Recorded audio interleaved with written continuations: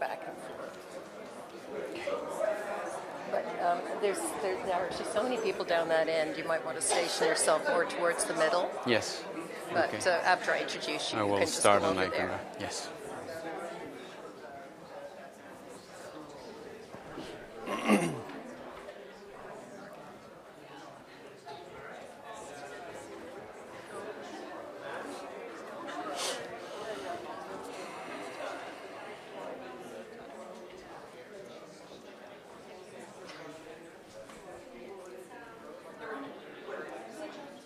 Good evening, ladies and gentlemen. It's simply wonderful to have such a full house this evening for a close encounter in which I'm delighted to have an opportunity to introduce the speaker, who is a colleague and friend at Regis College at the University of Toronto, where we're both studying theology and art.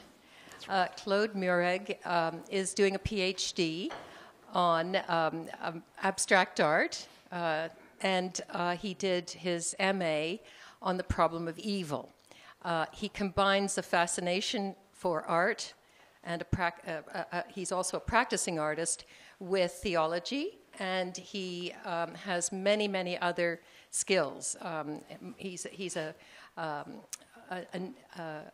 native of Mexico. Yes. He has Canadian citizenship and French citizenship.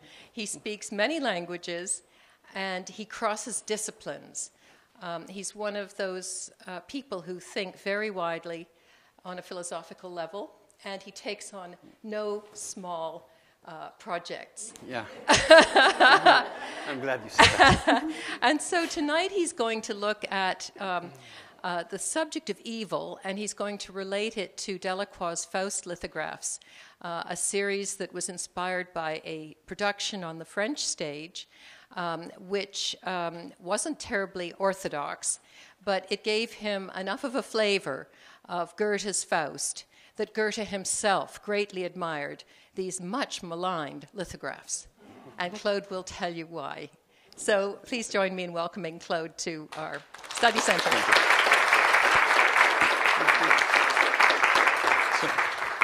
Well, I'm glad Catherine mentioned the fact that I used to get into intellectual troubles, because that is true.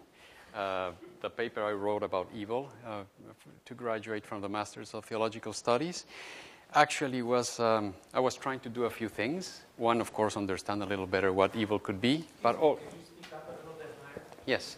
The paper I wrote on evil, I was trying to understand, I was interested in a few things. One, to understand, of course, a little better evil, but also I wanted to bring to the table several ways of thinking about it, several approaches, and see if I was able to integrate them or create a coherent synthesis of these different disciplines, and see what would lead. No?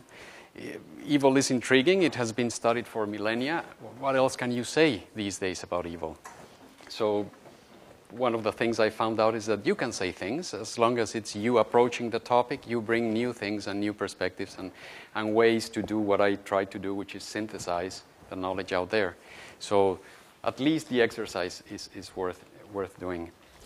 The paper was based on three main lines of thinking, which I'm going to use as an inspiration tonight to offer a brief survey of what these lines of thinking are, in hopes that I can offer some little bits and pieces and some philosophical devices, if you like, that you can keep and take home and then apply when we turn into to look at the prints and at the work of Faust, and to other instances of evil, of course. So that would be one first section, if you will, based on rational argumentation, which are these three lines of thinking I'm going to be surveying quickly, and then we'll turn to the added benefit that we have and that Catherine and Brenda have allowed us by adding the layer of art, where we will be looking into what would be the emotional, the subjective, and the instinctual side of all of us. And we'll touch a little bit on the intellectual environment that was occurring around when Delacroix produced these prints, because it's what it's called the Romantic period, and it is an incredibly fertile period in the history of art and of thought in general. So I think that a good start would be to mention a little bit about contemporary philosophy. What are the latest works of contemporary philosophy doing with the concept of evil? Then I will offer a brief survey of what science says or how science deals with evil. And then we'll look into theology. Of course, from a school of theology, we have to bring that in. But it's also very helpful because each area deals with different aspects or slightly different aspects. You'll see that the contemporary philosophy tends to look at things in a very abstract manner, very theoretical and conceptual. The scientific line looks at things a little more clinically. They have observations of personalities and things that they are trying to make sense of and explain in different terms. And the theological side of things, they look twofold into our inner selves as humans, but they also contemplate the metaphysical aspect of existence.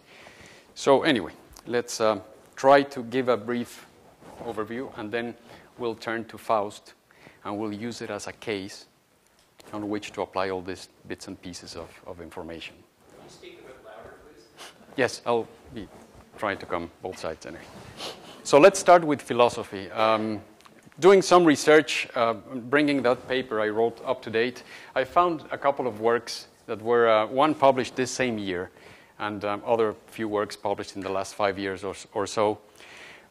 If we have to summarize it, and obviously what I'm going to say is kind of simplifying things, but the philosophical approach we can say, in this instance, they take the concept of evil and they try to find out from all the instances that you can come up as you could think of something is evil. They take all these instances and they try to distill what is the necessary and the sufficient conditions of all these instances so you can actually, or they deserve to be called evil. So it's a conceptual analysis. It is very theoretical, and it does yield some interesting results because some sides tend to arrive at definitions of evil, some others don't. It is one of those things that you can spend an entire life trying to pin down. But they do yield interesting results. For instance, one of the works, the most recent one, concluded that evil could be deemed, or an evil personality could be deemed as a result of an evil disposition. It doesn't explain much. But they go a little deeper and they say even if the person does not actually do anything or that disposition is not actualized, for them, in their system of definitions and their conceptual analysis, that defines evil disposition. Also, it is useful in the sense that, for instance, they can prove philosophically that evil is a concept that transcends all kinds of boundaries. It fits perfectly well within a secular society. It does not belong to particular religious inclinations or anything. So, again, these are conclusions that sound simplistic now, but in philosophical debates, they have some weight. I'm going to get into a little more substantial things now with the theories of evil from science. Science, as I mentioned, does look at things a little more clinical. Specifically, the lines we're going to be looking at here is a little bit of psychology and psychiatry. And we can trace back this tradition of thinking to, say, Freud with his theory of the unconscious, where he postulated that the human being had two tendencies, two main instinctual drives. One is towards life, and the other one is towards death. And these instincts reside in what he found to be the unconscious. Again, I'm oversimplifying, but if evil would be localized in the individual, science will not be looking at supernatural sources or anything of that sort. So evil has to reside within the individual, and where they place evil or the roots of evil is in the psyche. after Freud, for instance, we have Carl Jung, close collaborator of Freud, who he broke off with his theories because he differentiated even further the unconscious. He found out that there's the collective unconscious, that result of evolution. Everybody has the same result, let's say, and there's the personal unconscious. In Jung's unconscious, there are what he described as archetypes. These are deeply ingrained patterns of behavior that are a result of evolution. And these archetypes, they are different. They determine things like the relationship between sexes, or they can, or the maternal relationship with a child. There can be more complex archetypes, like the archetype of a hero, that it is activated by circumstances, say, like nationalistic matters, stuff like that. There's an infinity of archetypes, but the important thing to note here is that for Jung, the healthy development of the person depends on these archetypes from the collective unconscious or the personal unconscious, taken up into consciousness, embraced, and integrated with other aspects of the personality. The archetypes that do not do this stay in what he calls the shadow, and this is a place where the wild drives linger. That would be the root of evil in Jung's view, or in my appreciation of Jung's view. There is a redemptive quality to his view of evil, and that is if the rest of the personality, what he calls the self, which is the coming together of a healthy development, so to speak, closer to what you could probably define as a soul.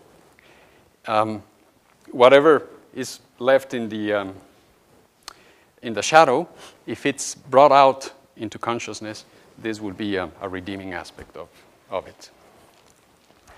Then we have the work of Erich Fromm. He's obviously influenced by Freud and Jung, but Fromm is more interested in another aspect. He postulates that human beings live in a existential conundrum, if you like.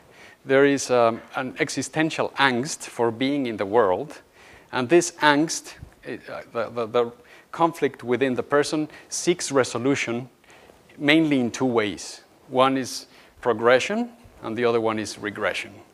Progression, of course, would be a healthy development of the personality, finding purpose in life, relating well to others, to the environment, whereas regression would be to take the other way, self-destructive. And Fromm sees that a little touch less clinical, in the sense that he does believe evil is tragic because it would represent somebody taking the regressive route and trying to rid himself or herself from the burden of existence, which would be it's a sad thing. Fromm does see as well a redemptive aspect in his theory, and that is remorse. He says that even, or maybe all of us go a little back and forth, but are mostly in one certain path, he says. And remorse helps you bring you back if you strayed or if you're following behind or whatever. So that would be another little piece of information there to keep in mind for when we attack this. There is the work of Konrad Lorenz. He studied animal behavior, and he found, or he suggested that evil is grounded in aggression. This is a natural aggression. Animals have it, but humans, in a primal state, had checks and balances that could keep this aggression in control or balanced. He says that modern societies would actually derails the human aggression and produces all kinds of negative effects. He does offer a little redemptive quality, and for him, it is the possibility of building relationships and friendship. So it says we're not entirely doomed.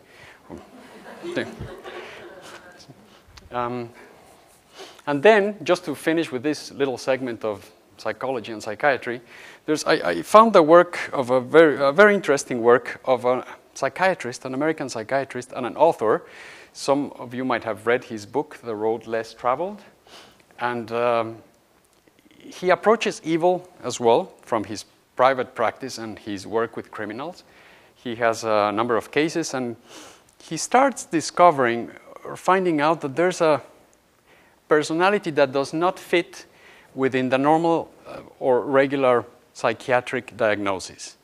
And he starts finding a series of characteristics that he starts to think that maybe he should be postulating this type of personality, because there are similarities, as an evil personality, and starts studying the topic. He finds out that this type of personalities suffer immensely, although they don't show it.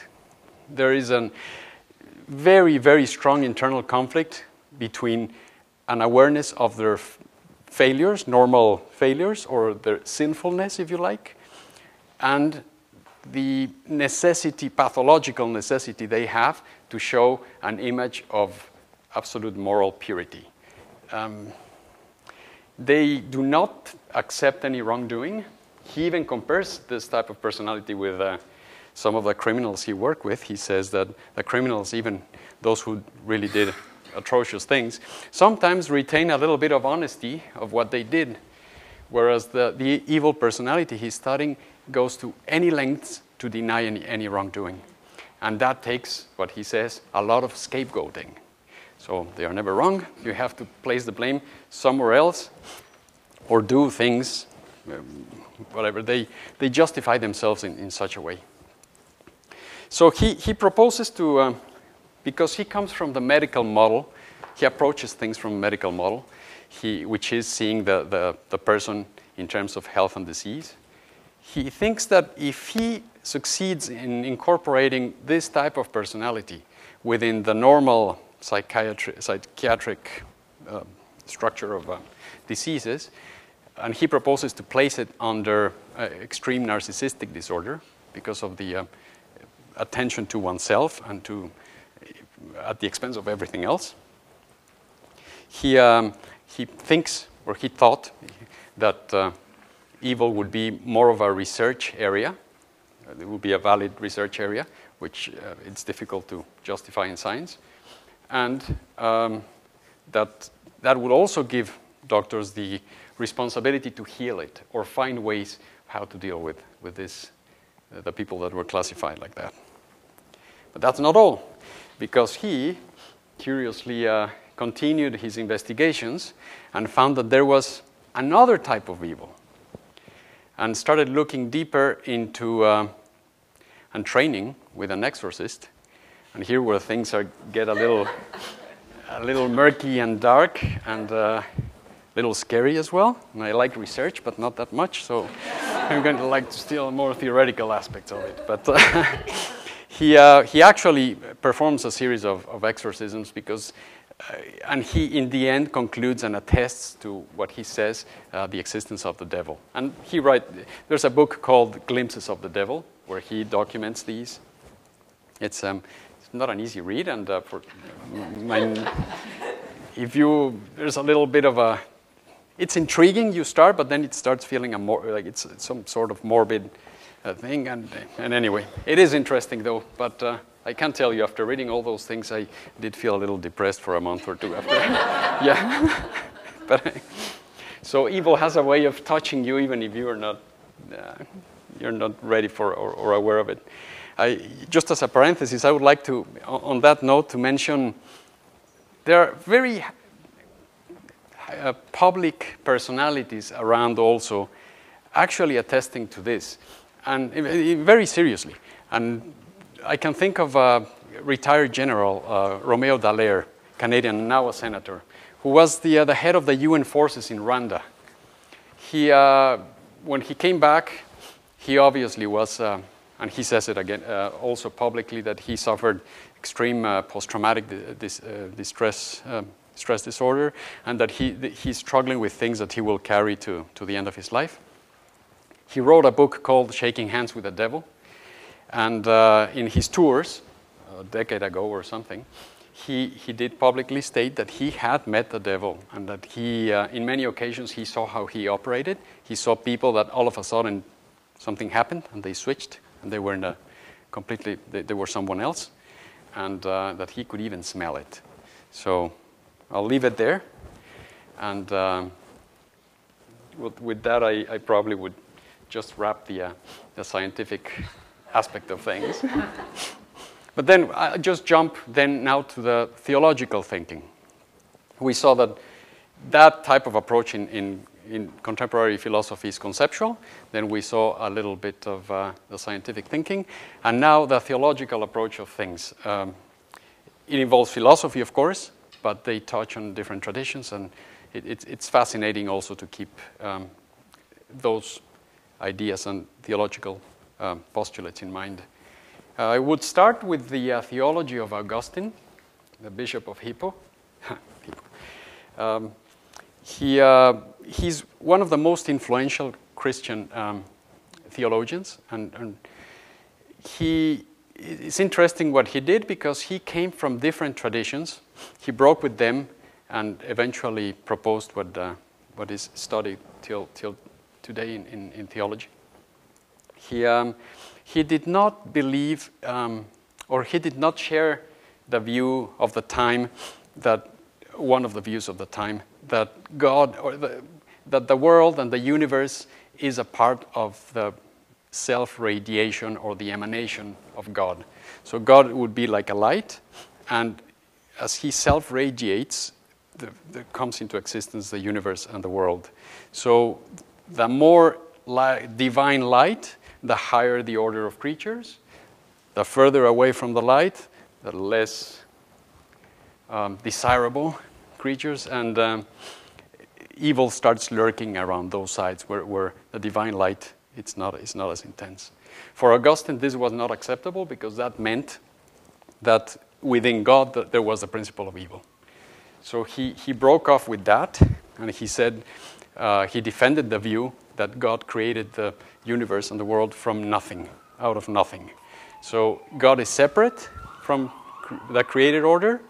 He's all good and immutable, whereas creation can be transformed or can be corrupted. And that's where he places evil. He says that evil appears somehow in the malfunction of the good. When he relates it to morality or to human evil, if you like, he actually says that it's pride what makes people turn away from God. And another interesting thing or important thing about that, his conception is that there's no, in his mind, there was no possibility of an all evil being, because evil is a malfunction of the good, therefore dependent on the good. If there's no good or being, there's no evil. So it's an absurd thing, because evil is a parasite and feeds from what he's actually trying to destroy. But anyway, another little piece of information there to keep in mind. If we fast forward to 20th century theology, we have theologians like Karl Barth. He agrees with Augustine. The world was created out of nothing. He actually believes also that this existence can actually collapse into non-being, but this is too theological, and take a doctorate to understand properly. So he agrees the world was created out of nothing. He says that there is a shadow side to creation, which philosophers nowadays agree with him. They say that, going back a little bit, that there is natural evil and there is moral evil. Natural evil would be everything that's related to natural disasters, disease, or normal decay, a part of the process of life. And Karl Barth also postulated what he called the shadow side of creation, which involves all this. And he went also a little further, because for him there was indeed an agent, or there was a principle that seeks to negate everything that is, or actually to interfere or break the relationship between God and creation. And he called this radical evil, and he gave him a name in German that sounds very technical. I like it. It's das Nichtige. So it sounds, and he started stumbling with problems with these conceptions, because he understood das Nichtige to be subservient to God, with his power allowed by God. So this obviously brings several problems to the table. And God that is all good, how can he allow evil to be done, or sanction it or anything? So he does accept that evil necessarily falls into a broken discourse, that you have to sustain somehow opposing views. And this is a long-standing problem in philosophy and theology. There's a branch called Theology, who actually is specifically dedicated in trying to reconcile the understanding of an all-good, all-powerful God with the existence of evil. But I'm not going to get into that. Other theological ways of thinking, the 20th century, echo a little bit what we've seen in the work of Fromm, for instance. They postulate, this is Paul Tillich, if you're interested, they postulate that humans live, their start point is an existential angst, and that is what is the root of evil and sin. There's liberation theology that finds the causes of evil in society and societal structures that allow some groups to oppress others. And there's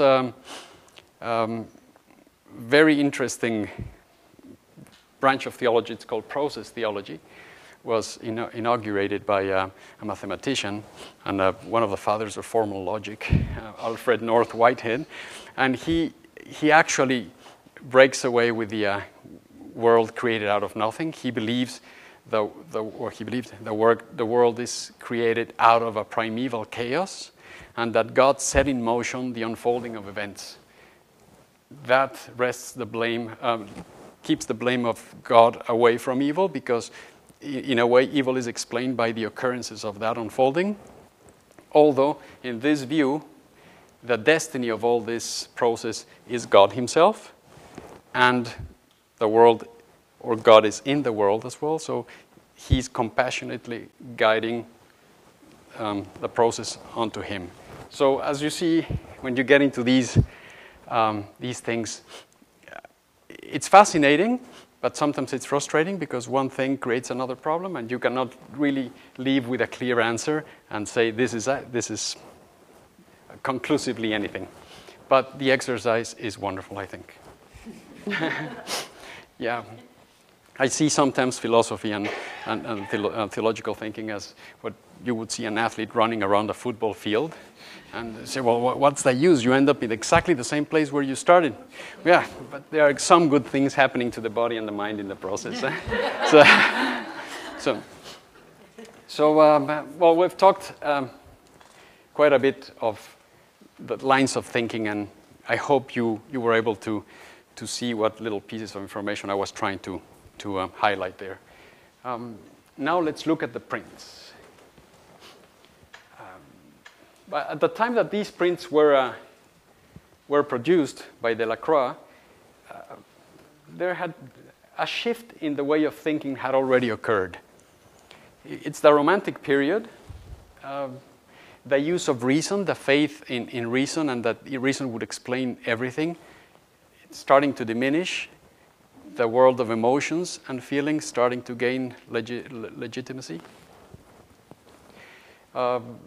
By the end of the 18th century, philosophy in Germany, or by Kant, had mostly demonstrated that reason cannot know, or through reason you cannot know anything that's beyond the world of experience. So we live our senses, that's how we relate to the world, and we can abstract from there and create concepts of understanding, and that's how reason works, collaborates with these two aspects of of sensibility and understanding to form judgments. However, if something is beyond experience, the reason cannot touch it. And of course, that created a series of problems with some aspects of religious thinking. Theologians and philosophers started finding other routes to continue that discourse on God. People like Schleiermacher, a German theologian, he postulated that since you could not know God through reason, you would have to go another way, and found that the ground would be the feeling. Feeling would be the ground on which you can actually discern divine presence.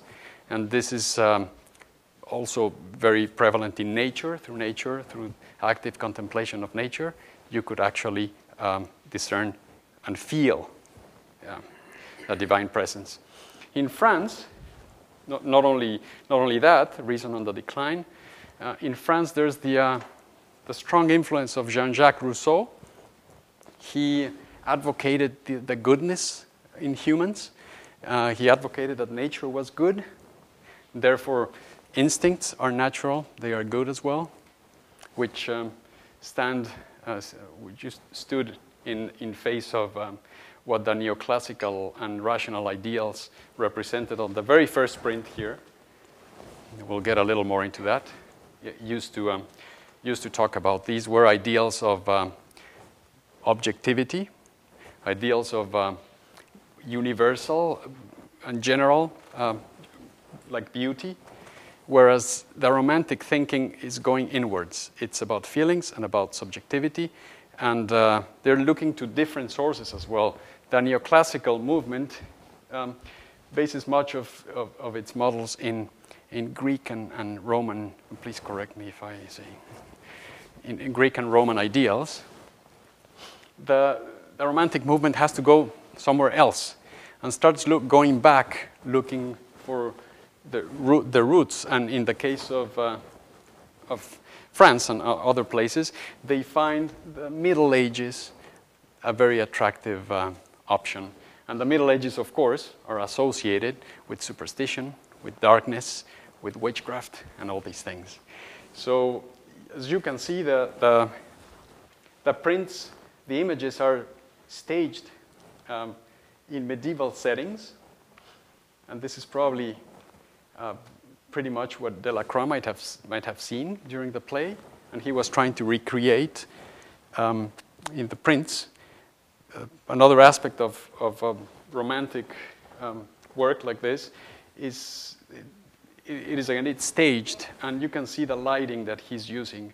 If you compare a little bit with the neoclassical print, where the tones come from light to dark, it's very delicately shaded.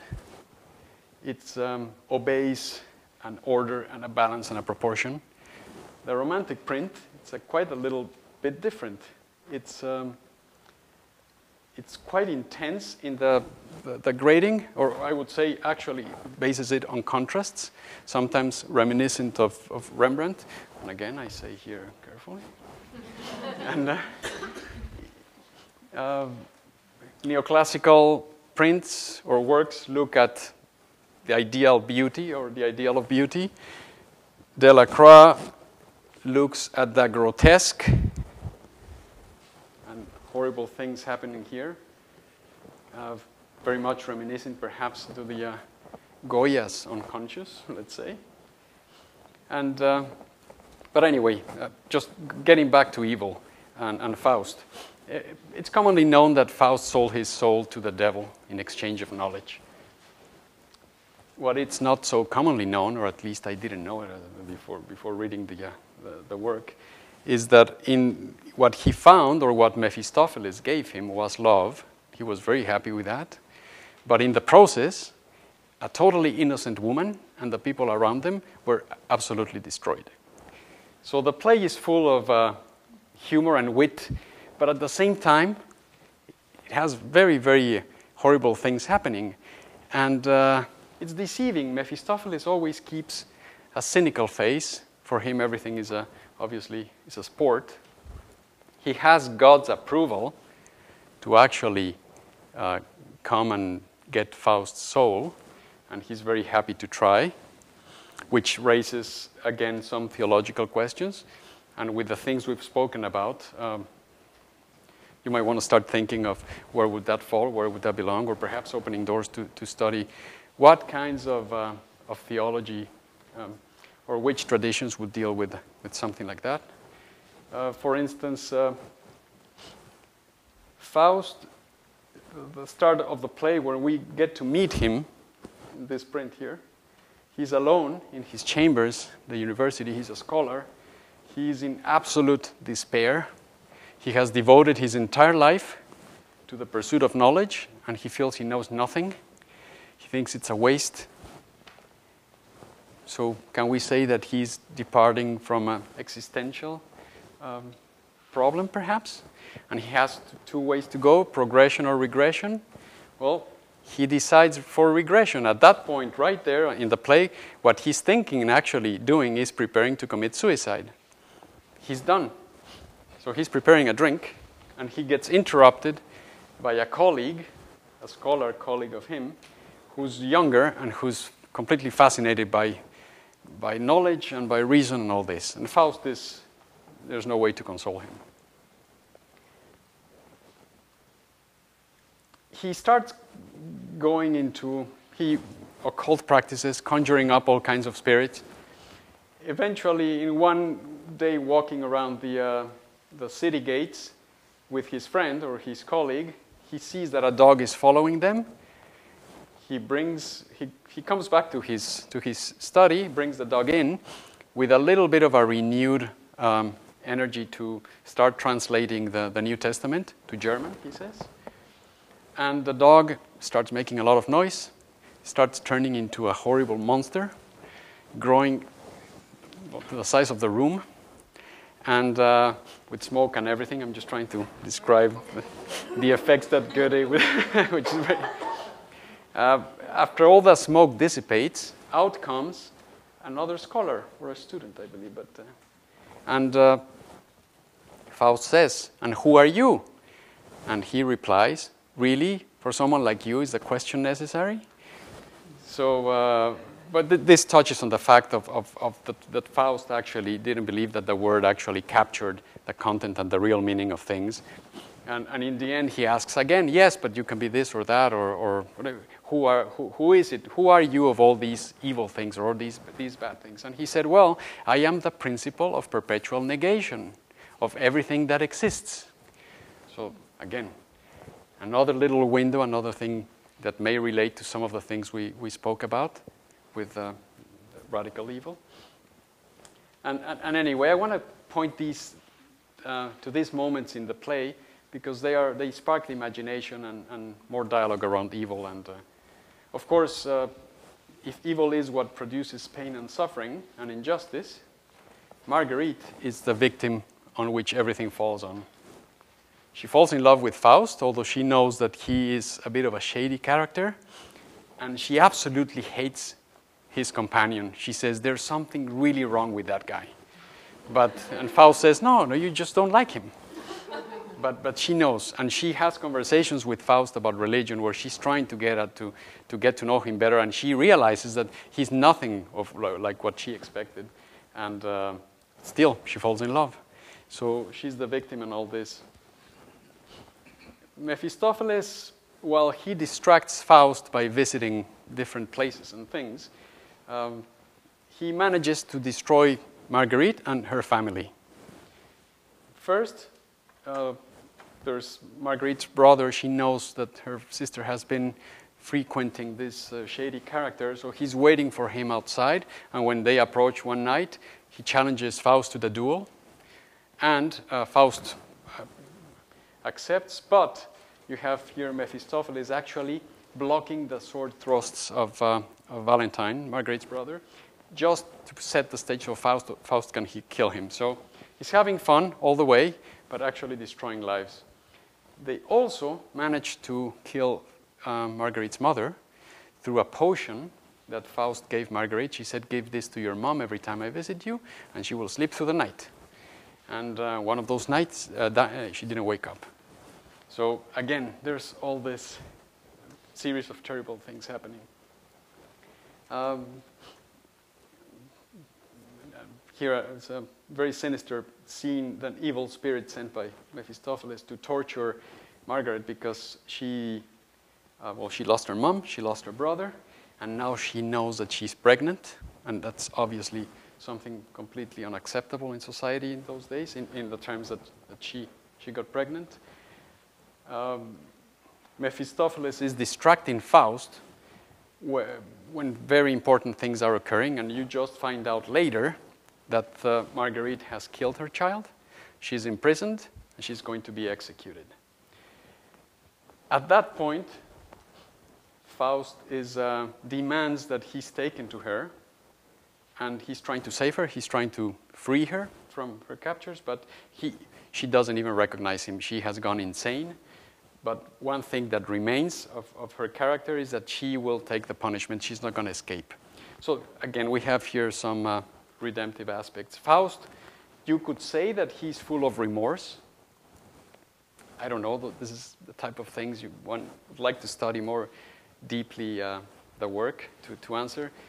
But anyway,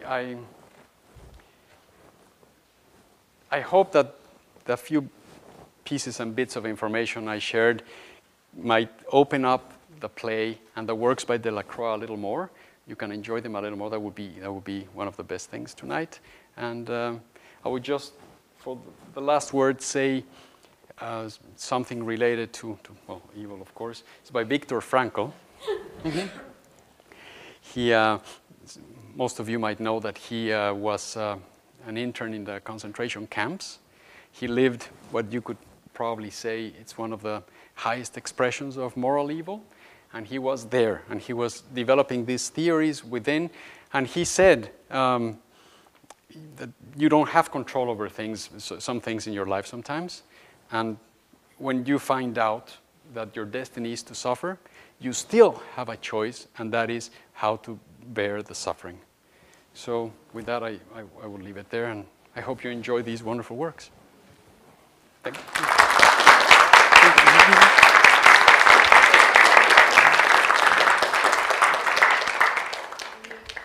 know this isn't amplifying me. This is for the live streaming thing, in case you're wondering. Does anyone have any questions? Because we have time for a few questions. If you want to think about that for a minute. I'll just thank Claude, because I feel like we've had a sort of a crash course in the study of evil tonight, which is great. Yeah, some of the high points, and it's great to bring a new perspective to these works. It's not, art historical, which is the way we normally look at them, and it's just been wonderful, and you packed so much into a short time. Does anyone want to comment on the prints or ask any questions? Discussion? So did Goethe intend that there was a moral to the play? That's a very good question. I think he did. I wouldn't be able to comment on the literary aspect, but I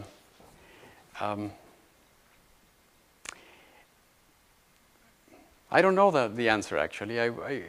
I think obviously he's studying evil. This is a work he composed throughout many years, and he did some bits and pieces, then revised it years later, and then many years later he finished it, and only because some colleagues were insisting. So it does reflect many stages of his life and his thinking, but I'm really not prepared to look deeper into that.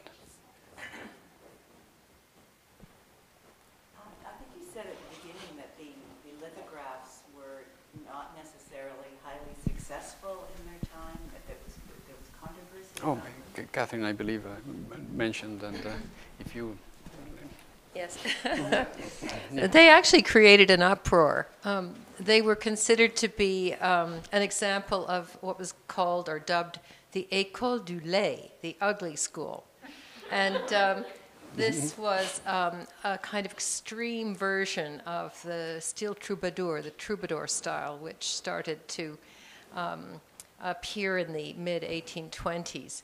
And it was carried to extremes. As Claude pointed out, there is a caricatural quality, a grotesqueness to these prints. And so the artistic community was really horrified. And Delacroix was pilloried for these prints. But Goethe thought that Delacroix had captured the spirit of his Faust better than any other artist. But just to fill in a little bit, the background in the 1830s, there were very few people apparently in England could read German, and Delacroix saw the Faust production in London at Drury Lane in 1824. And the production was partly based on Marlowe's Faust, because of course the English knew that one, and partly based on Coleridge's translation of the prelude to Goethe's Faust into English. But other than Coleridge and Madame de Stael, there were not many people in England, apparently, who were up to translating German or reading the Goethe Faust.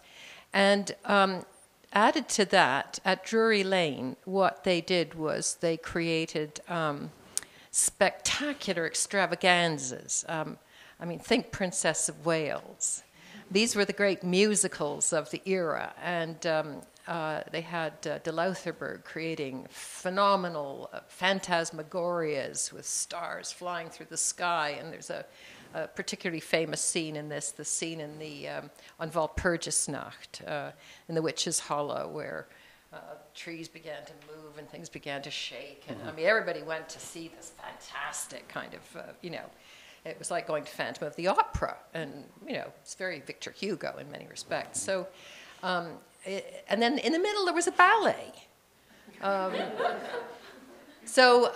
I actually have done probably more work on this series than anybody that I know, which has nothing to do with evil, but the sources. Because as a student of Lee Johnson, I was set the job of trying to figure it out, and it turns out that a lot of these costumes were taken from Shakespeare productions that Delacroix saw at the same time on the same trip to London, and not really from the Faust costumes. And I found that out by becoming somewhat acquainted with toy theater prints of the era, which accurately reproduced the costumes and set designs. But the Walpurgisnacht scene was taken from this very famous scene from the Faust that was shown in London. So it's a real it's a total act of the imagination of the spirit. But he really did get that sense of evil in, didn't he? Yeah, it feels dirty, feels dark, feels unsafe. But it would seem to me, if anything, that it's the sin of pride that we're dealing with here, isn't it, with Faust?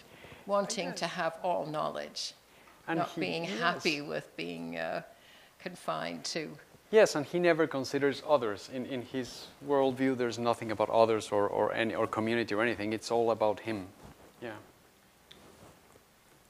But you said that he had been given love, the knowledge of love. That struck me as very interesting. Yeah. Did he not have that before? Was he just totally tied up in his head? He was totally tied up in his head, living in those four walls. That's what depresses him so much. And the promise of knowledge, all of a sudden he gets distracted because he meets Marguerite. Well, obviously Mephistopheles arranges for him to meet Marguerite, and he does it in a very shady manner, of course. He takes it to a witch's kitchen, and a dialogue with witch and talking monkeys and things like that. Faust sees a reflection in a mirror of a beautiful woman and falls in love with her. And then Mephistopheles says, well, yeah, don't worry, you'll meet her, or you'll meet someone like her. You'll meet like your Helen of Troy. So he starts warming him up for that, and of course, knowledge starts looking less attractive when you have an image of a beautiful woman there. And he eventually takes Faust to where Marguerite is, and he starts courting her. And Mephistopheles helps with that. He gives Faust boxes of jewelry with a tremendous amount of jewels, beautiful jewels that he leaves in secret places so she will find. She finds that. She's completely surprised. Her mother tells her not to keep them, takes away. So he brings another box. And of course, Mephistopheles helping with all the courtship process. And they do fall in love. She does fall in love with him, and that's where her problems start. There's the print where she's sitting alone. It's one of the most beautiful and calm prints of the series. And she's just, Faust, after being with her and everything, just decides to take off and go to a cave and live like a hermit for some time. And she's alone. Even Mephistopheles comes to him and says, what are you doing? Aren't you tired of this kind of life? She's waiting for you. If she loses or she looks at someone else, it's your fault. So it is just an interesting dynamic. But eventually, of course, he's desperately in love with her, but keeps being distracted by Mephistopheles at the same time that these horrible things are happening. So, and he, of course, curses the devil, but at this point, there's not much he can do. I know there's the second part of Faust, where seems to be, we'll touch on things about him trying to backtrack from the deal, but I don't know the details. Are there more questions? I see. You intrigued me referred to the problem of evil from a theological point of view. Isn't evil a necessity, a raison d'etre for theology? Where would theology be without evil? Well, I suppose that the question of whether there'd be good without evil is a reasonable question. It's a very good question. Process theology, the one I mentioned at the end, says evil is a necessity because God persuades. So you have, as a human, you have to have the option. Of course, I could draw on, there are theologians in the audience, and probably they could find better sources, but this is the one that comes to mind. You've been given free will. Yeah, yes. So you have to have the no option. evil, nothing to choose between, right? Theology does deal with the deeper aspects of humanity as well, even if you don't take into account the divine or anything. It does deal with personhood. And that by itself, you could have a rich theology there without, that's my opinion. And yes. In any of this, is there anything about a collective evil, or is evil always individual? That's a great question. Depends on what school of thinking, where the source of evil is located. If you go to the Jungian theory, for instance, we all have a shadow in the unconscious, and there are wild drives and destructive drives there. Some develop that, or others don't. So perhaps you can theoretically, under that theory, say, yeah, it's there, and there's a collective one, or the possibility of turning like that. No? But there's many theological schools and philosophy as well. They all emphasize the freedom of will. That in the end, like what Frankl was saying, in the end, there's a choice or the possibility of a choice. So that perhaps will make it individual. But then you get into theories of clinical psychiatry, where you say, and the behaviorists, where you might say, well, it's really not his or her fault because it is a behavioral thing, it's an evolved thing, it's a natural thing. So the debates are endless. That's why it's great. Yeah. George? We've been looking at Delacroix and Goethe and that sort of thing. And the common thread from the identified evil is grotesque, or grotesquerie. Now, does the grotesque figure in a scale of philosophical, theological thought, or is that simply a product of some mad harvest? Well, I think part of the Romantic movement is emphasis on that grotesque and distorted faces and gestures and things. That's one of the things that cause uproar as well. But I rather defer to the experts. Well, How does Francis Bacon figure into the other Freud? well, the first question, the grotesque, is indeed a kind of the other sort of aesthetic pole from the classical ideal. And so what Claude talked about at the very beginning, the kind of smooth, kind of perfectly proportioned, balanced, harmonious, classical ideal of neoclassicism was completely overthrown by Delacroix in these highly romantic prints, which just undermined the neoclassical aesthetic completely and quite deliberately. And so if good is the classical ideal, then evil is the romantic grotesque. But the mysterious, the yes. irrational. Right, but Yes. the grotesque would be an aesthetic term rather than a theological, philosophical, or scientific term, I would imagine. Yes, and very complicated as well. Yes. As for Francis Bacon, he uses the grotesque, I'm sure, to depict evil tendencies. It certainly seems to me that he depicts evil with greater intensity and drama than any other artist of our time.